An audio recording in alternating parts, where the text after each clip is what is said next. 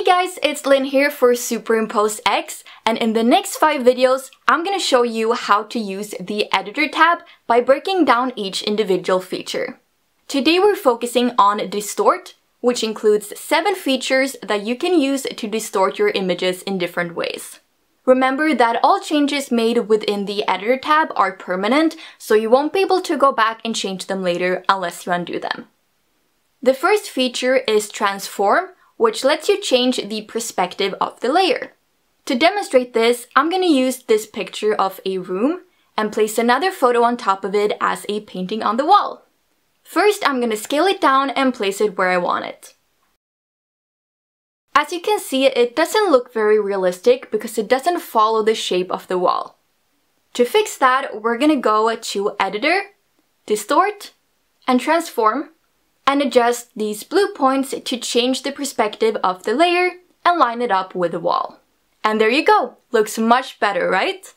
You also have the option of adding a grid, which can be helpful if you want to check that the lines are straight.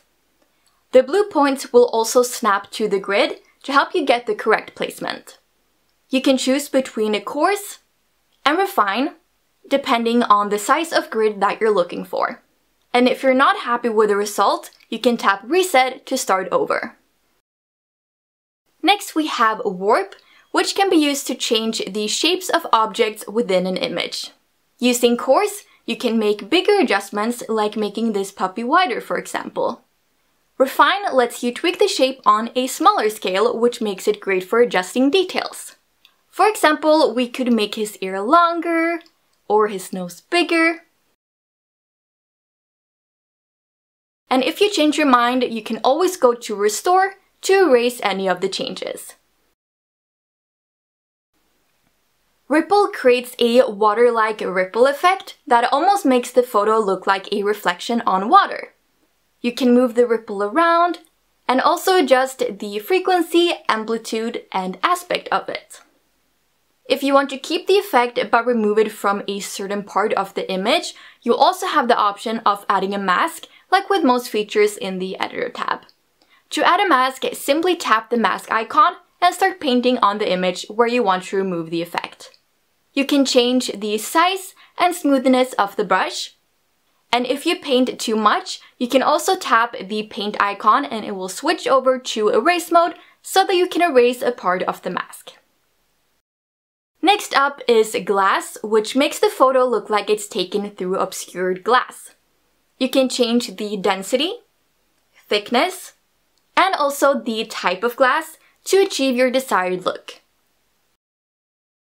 Swirl lets you add a fun swirl effect. You can adjust the amount, change the size, and move it around.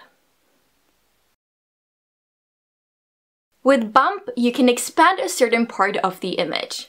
This can of course be used in a lot of different ways, but it's extra fun for creating funny portraits.